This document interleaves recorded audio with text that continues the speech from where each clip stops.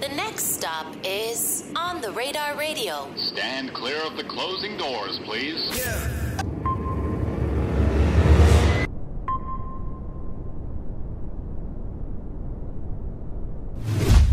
Yes, sir, baby. On the Radar Radio. Yo, special guest back in the building. My guy, Rjae, is here. New spot, new vibes. How you feeling, bro? I feel good. Congratulations on all your success, bro, too. I've been watching you, Gabe, and going crazy. Thank you, bro. And congratulations to you, because we can finally talk about it. You are officially announcing that we are signed to Rock Nation now. Congratulations, bro. Yeah, appreciate it. We didn't get to talk about this last time. Nah. But I'm blessed, bro, for real. Like, you know, that's been the goal, you know, all this time to be with a solid team. And with it being Rock, you know, it feel legendary. So I feel like I'm on top, bro. It's a good feeling. Now is the perfect time to let y'all know that, yeah, we mean business. I mean business. Like, for real. So the announcement was more like, oh, let's wait until we have the project done. Yeah, or really just when we got something cohesive together that we ready to give to the world. You know what I'm saying? Especially with the project, you know, it's big. You know, we got some big names on it. Like, it was just waiting for that monumental moment, you know what I'm saying? And this is it. You know, we feel like this is the one. I think, like, one, how does Rock first approach you? Because I'm interested to see how that, like, works out, obviously, with, you know, because Youngboy, I think, is with Capital? Atlantic, I think. Oh, he's still with Atlantic? I think so. I'm not sure. Well, wherever he's at now, right? Yeah. Like, how does that work with that, too? So you know, when I first was getting the calls and stuff about, you know, being signed to different labels, of course, like, different labels hit me up and stuff like that. But, you know, at the end of the day, it just came down to me and, you know, my manager. Just came down to me and Fia what the best situation to me would be, because, you know, I signed with YB, but it was more so like a deal to where he would just help, you know what I'm saying, put the music out there and stuff like that. So it wasn't nothing like I was trapped into a situation to where I couldn't do my own thing. You know what I'm saying? So when Rock called, I felt like that was the perfect move for me to go, you know, follow through with it for sure. And we kind of just been doing our own thing, me and my little team. Right. So you're still with YB, but it doesn't, like, the Rock stuff doesn't change anything. Yeah, nah. Or YB stuff doesn't change anything. Yeah, it don't change nothing. That's more so like an affiliation. You know what I'm saying? Like, that's my brother. That's more so like that, yeah. That's fine. So we got the project on the way, like you said, so that's why we're announcing this now. Yep. Super dope. I'm very excited. What are we calling the project? You're the Problem. You're the Problem. Yeah. Why You're the Problem? First of all, who hurt you to say that? For you to say that to somebody, that's what I want to know. Man, I've been hurt by so many people, so many different avenues. But I named it You're the Problem, man, because, you know, during the making of this project, it was mental warfare, for real. Like, you know, just coming up with the records and stuff like that. And I was going through a pretty dark time at the time, you know what I'm saying? Just dealing with all type of different relationships, not just females, but friends, family, you know, with the fame being a new thing. So, you know what I'm saying? The project it's full circle, man, and it's kind of a reflection of myself, you know what I'm saying? Because at the end of the day, I be feeling like I'm the problem, you know what I'm saying? So it's a real confrontational love and war type of project, and it's real dope. Like, all the way through, it's good. It's good. Is it like you're saying like you're as like a self-reflective thing, but also like as an outward reflective thing, like the people around you, or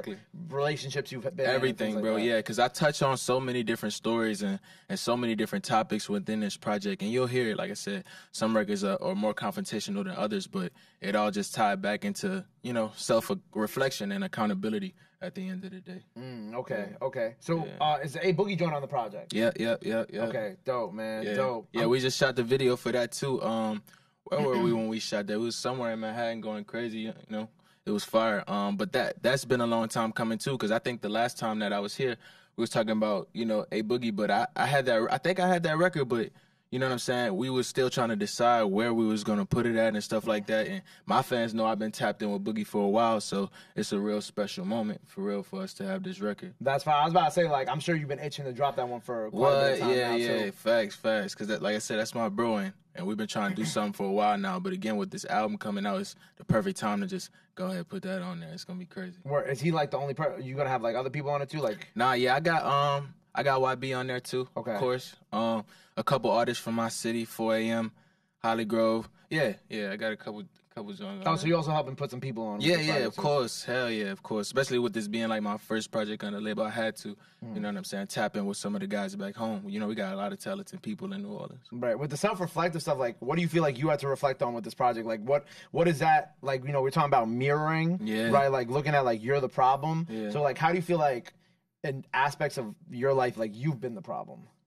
And a lot of situations, and a lot of aspects, you know what I'm saying? Especially with me being older now, I start to take accountability for a lot of actions. So a lot of the relationships that I'm talking about, like even though it went bad, you know, and it might have not have been all my fault, I'm able to stand back and be able to learn something from situations instead of always just being like, man, fuck that shit, like, man, that shit wasn't me. Like, you know what I'm saying? In every situation, I'm able to look at it like, okay, where did I go wrong in the situation? You know what I'm saying? I think it's, like I said, it's just all about growth and just taking accountability in everything. You know what I'm saying? Because I'm not perfect. Right. Do you feel like this album was part of your healing with that? Hell yeah, for sure. I feel so much better now that it's about to be out. You know what I'm saying? I feel like it was therapeutic just making it. For sure, it definitely was a healing process.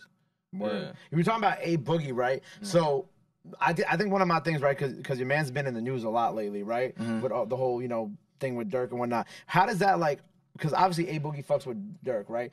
So, like, how do you kind of navigate, like, the dealing with the politics of, like, you know, artists in those type of situations? Like, I'm not saying that he would necessarily have a problem with you fucking with Boogie, because you fucking with Boogie has nothing to do with Boogie fucking with Dirk. But, like, how do you go about navigating through those waters? Because that can get, like, I'm sure for you, too, like, you think about it, because it could be tricky sometimes, too. Yeah, that's... I don't know, man. I feel like you said, just I try not to pay too much attention to the politics. It's hip hop at the end of the day.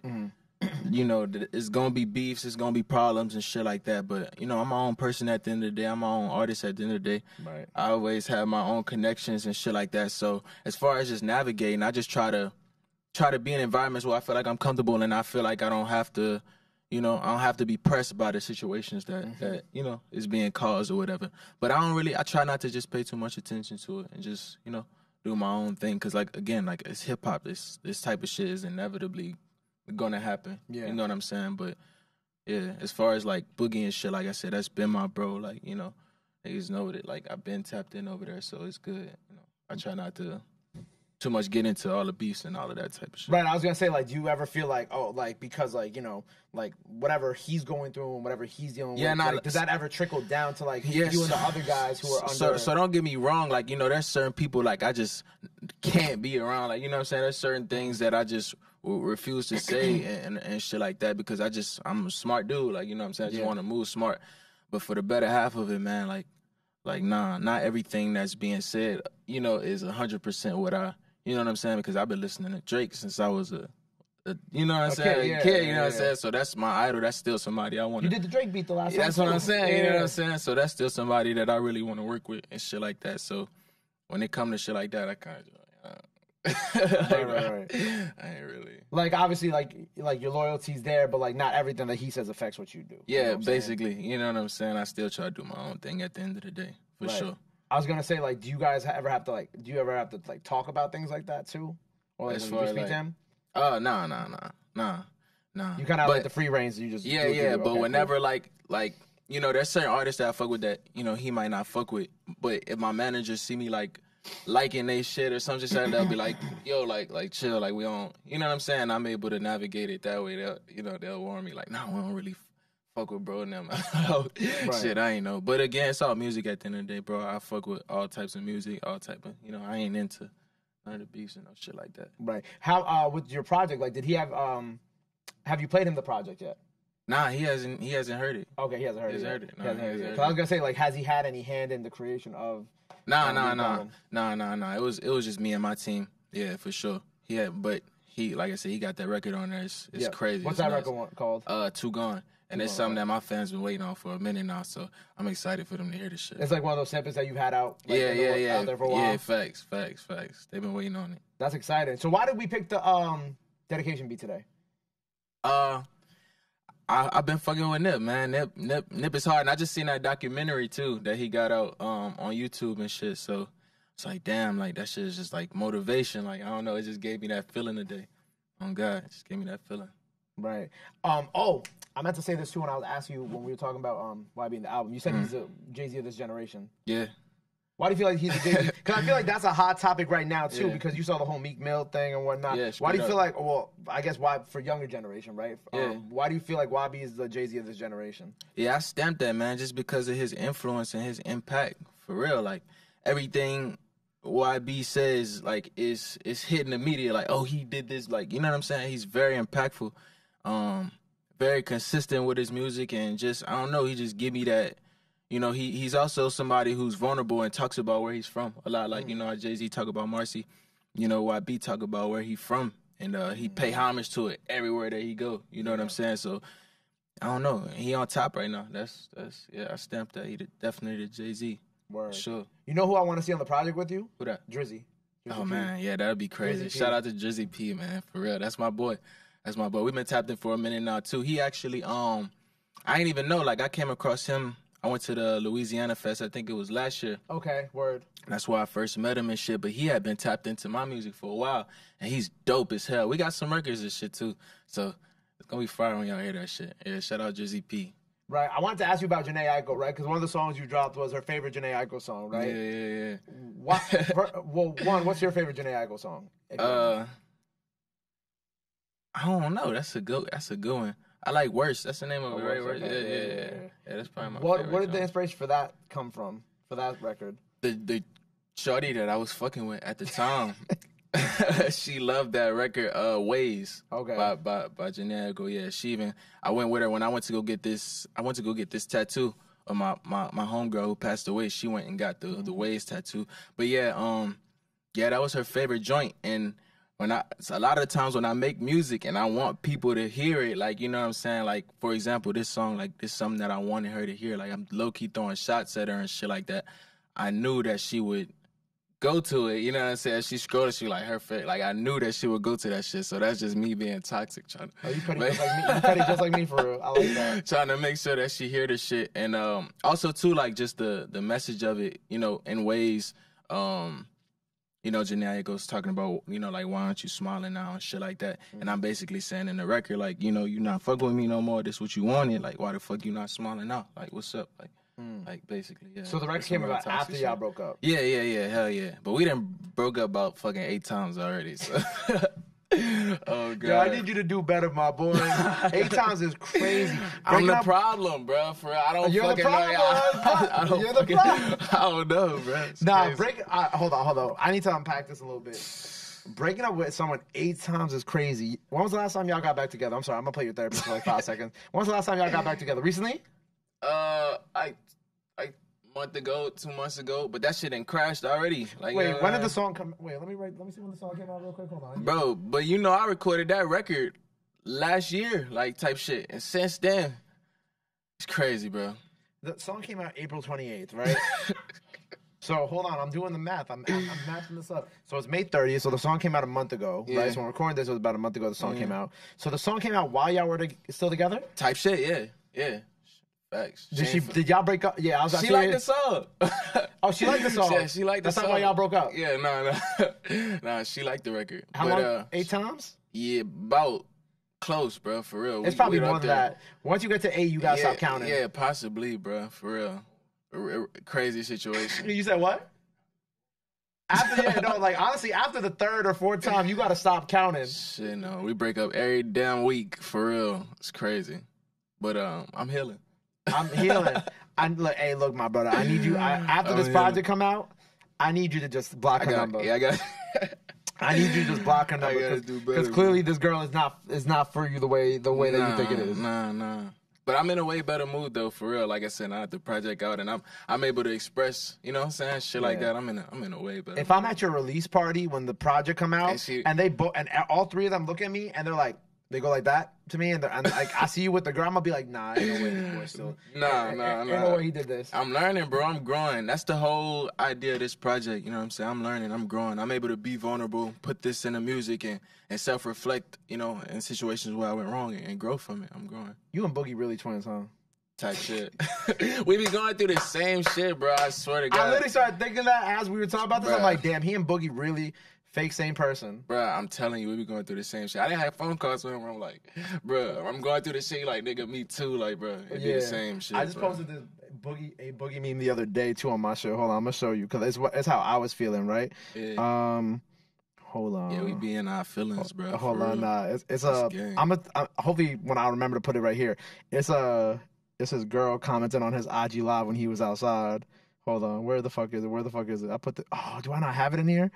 Oh, I didn't add it to this slide. Hold on. What she said? Hold on. She called him a bird. What the?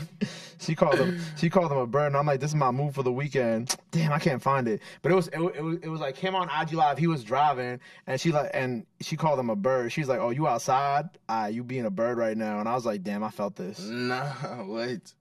But you and Boogie really be going through the same. So how does Boogie give you relationship advice while I look for this meme?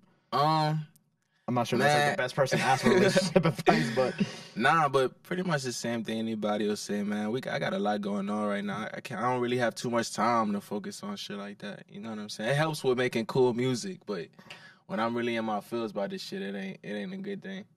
I'm fucking weak. Yeah, she wild. She wild. Oh, we'll screenshot that for later. Yeah, she but I was about to say, you got mad shit going on, bro. You got to focus up. You know, yeah, you can have a girl, but like you can't have a girl who was beefing with you. Yeah, facts. I got way too much shit going on, bro. For real, to be dealing with that type of shit. You're the problem. You're the problem, for real. All three of the cameras, you're the problem. It felt a little more personal that time he said it, though. I ain't gonna lie. So we got Youngboy on the project. We got Boogie on the project. Anybody else that we can talk about? Oh, your people from back home? My homeboys from back town. Who producing on it? Anybody that we might know? Yeah, I got Mitch Moolah on there. Shout out Mitch Moolah. Yeah, shout out Mitch Moolah. That's my boy. I got Royce David on there. Cool. Royce David is cool as hell. Who else? And from back home, I got number one, who's a little production team I kind of found. You know what I'm saying? That boy's hard as hell. So yeah, it's gonna be crazy. Word, man. Well, I'm looking forward to everything. By the time y'all see this part 2 freestyle now, go check that out. Yeah. You're the problem on the way, so make sure to check that out when that's out. Yeah. Before you get out of here, my brother, anything else you want to let the people know where they can follow you at, all that good stuff? Now it's time to do it. This camera right here. Yo, make sure y'all follow me on Instagram at RJAERAP, Twitter, Facebook, all that. You're the Problem album on the way.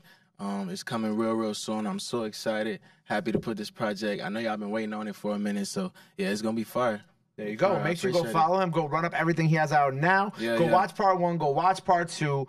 Go show him some love. Go show him some support. Love is free. Sport is free. But y'all already knew that. Till next time, RJ on the radar. We out. Bow. My guy. Love. Love, bro.